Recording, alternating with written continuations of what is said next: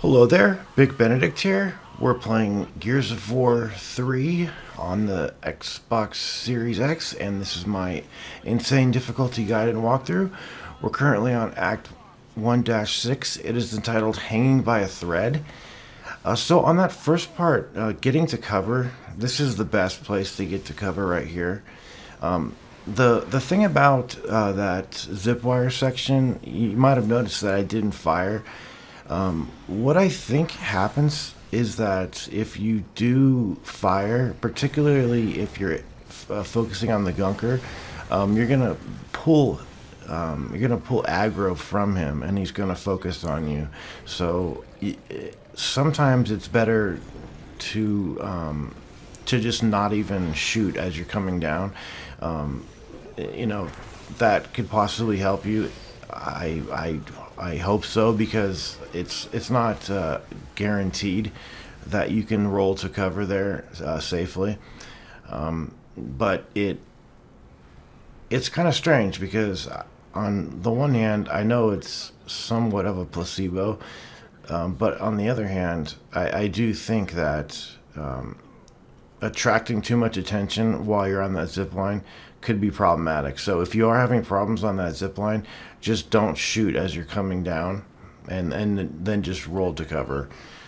And then this is why we have the long shot. This is a very difficult fight, because you've got multiple snipers and one guy with a one shot. So it's very helpful here to have the long shot. There are some exploding tanks over to the right, and always you want to try to lean out of cover and make yourself the lowest profile that you possibly can, and try to get the best angle on enemies. That's always what you want to be doing in this game, trying to get an advantage with the cover system. There are those barrels right there. You are going to get on notice here that you're going to get flanked. So what we're trying to do here is take out all the snipers, particularly the one with the long shot. He needs to get out of the picture. And then once everybody up there is finished, you can push forward. Just, again, be careful, because we're trying to make our way to the turret. So there's going to be a couple more of the Savage locusts down here, and that Y prompt is telling you that you're going to get flanked. So you need to hurry up and get over to that turret, and in just a moment you will get a checkpoint. That's a pretty rough fight. They really throw you to the damn dogs there. But to prevent too much trouble, though, about getting flanked, you definitely want to get on the turret, because once everybody's dead, you just wait a few seconds, and you're going to get yourself a nice checkpoint. So try to reload the machine here, and just wait just a second, and then you're going to get a checkpoint. And then there's going to be a group of enemies coming out. At least one boomer, the boom shot ones, probably two, and a guy with a cleaver. So I've never got killed to the to any boom shots here, so you're pretty safe in this location, and the turret is just going to help you considerably over here. And then once you get off the turret, you might notice that I have different weapons. That's just the magic of editing. Definitely pick up the incendiary grenades. I think they're much better than the frag grenades are. Unfortunately, you can only carry 2 as opposed to 4, but they're so handy. They really are. So I've got a boom shot, and I've got the retro lancer. The retro lancer is something that you definitely want to get accustomed to on the campaign, because it's one of the weapons that we're going to bring to the final boss. Be really careful of this turret here. And I think this is a pretty good position over here.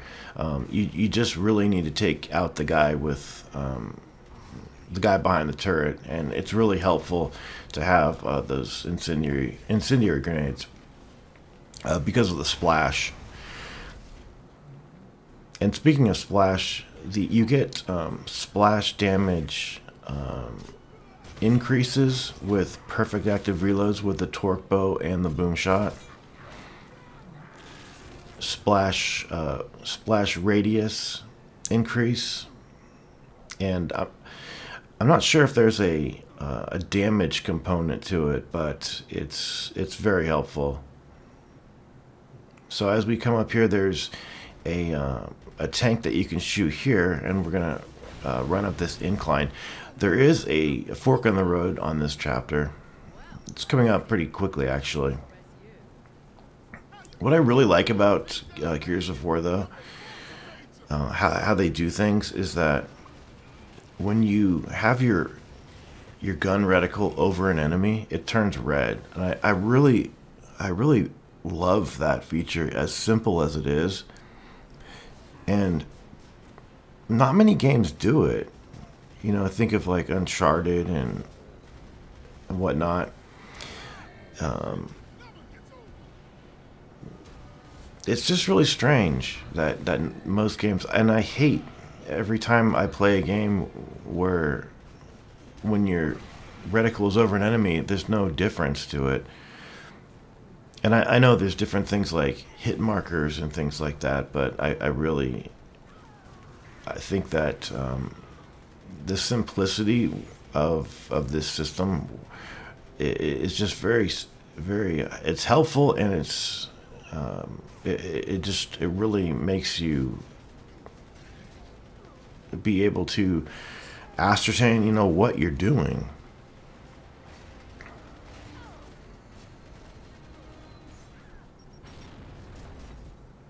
You know, because if you got your reticle over an enemy and it doesn't change any color, you know, who knows what's really going on. And there's hardly any games that do it. Every shooter that I play, I'm always reminded of how well it works on Gears of War. Okay, so the split path over here, I think by far the catwalk path is the easier of the paths. And fortunately, it didn't checkpoint after I selected a path, so I didn't have to redo the entire chapter to get back over here to do the path. But it's really bad, this checkpoint over here, because if you do die on any of these two scenarios, you're gonna have to watch this really lengthy cutscene every single time. But if you are getting sick and tired of looking at it, definitely choose the catwalk. It's much easier, and having the boom shot is very helpful as well. So what this is that we're going to be on a lower path, and we're going to be going up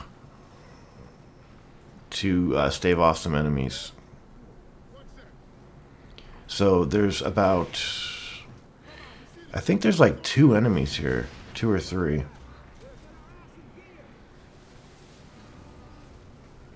Yeah, it looks like there's 3. This chapter is just so creative too. I really can't I can't understate how creative and iconic this game is, really, in the canon of Gears of War. It is definitely the best Gears of War ever.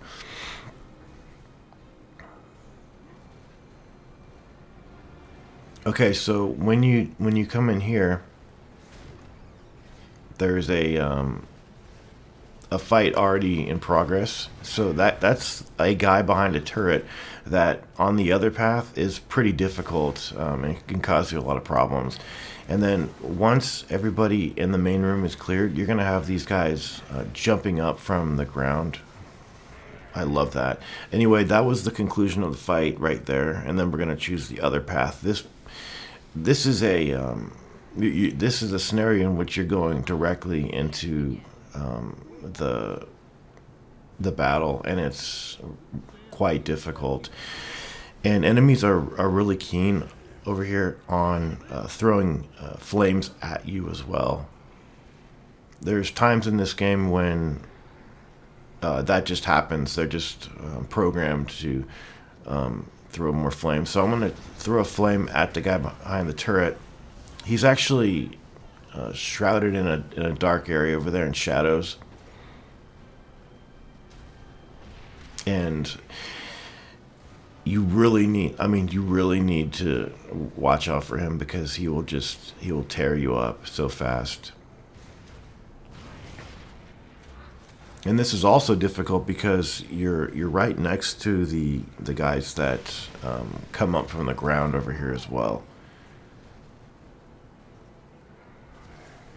And I tried some fancy bayonet charges over here, and I missed, and it just devolved into just a humorous situation right there. And then we have a running section coming up. Oh, not quite yet. We've got some tickers. Now, if you just want to sprint through this, you can, and it's very possible to do it. But it's really nicely checkpointed as well, because once you clear this area, they're gonna immediately give you a checkpoint. These bugs like to just stop and blow up, so you need to be careful of that. And then we're gonna be running from cargo container to cargo container over here as mortar fire is threatening to kill us, and it's really hard to determine where the blasts are going to land. It comes down to luck, basically. It's just hard to tell. It's hard to tell where, when you can go. So I'm going to equip an incendiary grenade over here. The first target that you want to be concerned about is the guy with the mortar. So this is the mortar team that the objective is all about. We're almost dead. You don't need, obviously you don't need a flame grenade there, but it's quite helpful. And having the boom shot here is very helpful as well. But yeah, take out the guy with the mortar first, and then everybody else afterwards. And then you're going to get another checkpoint over here as you deal with the gas barge. I'm hoping that this doesn't give you too many problems. It's close to you, so you don't want to aim too far. Like, you don't want to aim over 100 meters here, and you just want to decrease. You want to decrease it as much as you can. 3 shots takes it down. I've had problems on that before, but on that, none. Also, how many times did I die on the very beginning section on the rail when you're on the zip line? Well, I got it on my first try, and then I had to redo the chapter because I discovered that while I thought I was recording and had the recorder on, I didn't have it on, so I had to redo the chapter. And then I did have excuse me, I did have like one death after that trying to get to the to the cover. So I didn't die on the first try, and then I died on the second try. So it also just comes down to the randomness of the game as well. But as you come up here, the tentacle is going to be attacking you, but you don't need to shoot it. You just need to watch out every time that it withdraws its arm, because then polyps will come. Also, the final section is really not that bad either. It goes really well because there's nice checkpoints, and we're coming up to it almost, in fact. So once you get up the ladder, over to the right is a collectible, I believe. So if you need that, go to the right, but for our purposes, we're going to head over here to the left. And then you've got a pretty difficult situation over here because there's going to be one guy in a turret, quite a lot of the savage drones, and then you've got a guy with a one-shot somewhere. So there's also a propane tank that you can shoot, and I'll show you where it is. I don't know what it does, but like what effect it has, but it's right over there, and I like to think that it does something to advance our success over here. But in that shack, that's where the guy with the turret is. Really need to be careful of him. And all you need to do here is just get to the other side and interact with the container that has all of the tickers in it.